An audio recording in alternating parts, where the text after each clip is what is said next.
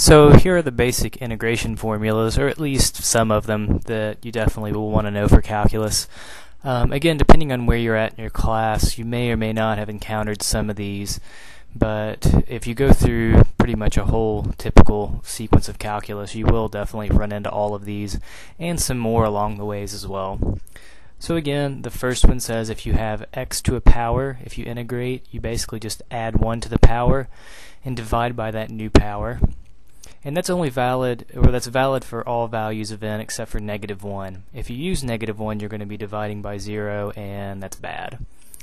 The second one we have here is the antiderivative of 1 over x. And if you integrate 1 over x, so that's the case that's missing from number 1, which is the same thing as x to the negative first, you get ln of the absolute value of x. 3 says if you find the antiderivative of e to the x, you get just e to the x right back. If you find the antiderivative of cosine, you get sine. The antiderivative of sine is negative cosine. Be careful there about the negative. 6, it says if you integrate secant x tangent x, you get secant x. 7 says if you integrate secant squared, you get tangent of x. 8 says if you integrate cosecant squared, you get negative cotangent of x. 9 says if you integrate cosecant of x, cotangent of x, you get negative cosecant x. And 10 is one that you'll use. Use it definitely when you do integration by partial fractions.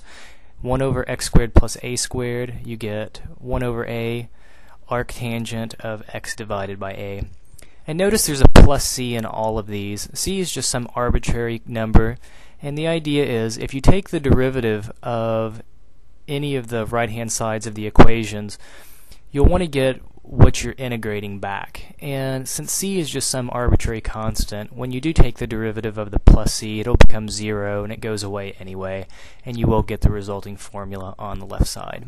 So definitely these are ones worth committing to memory, and you'll use them certainly all the time.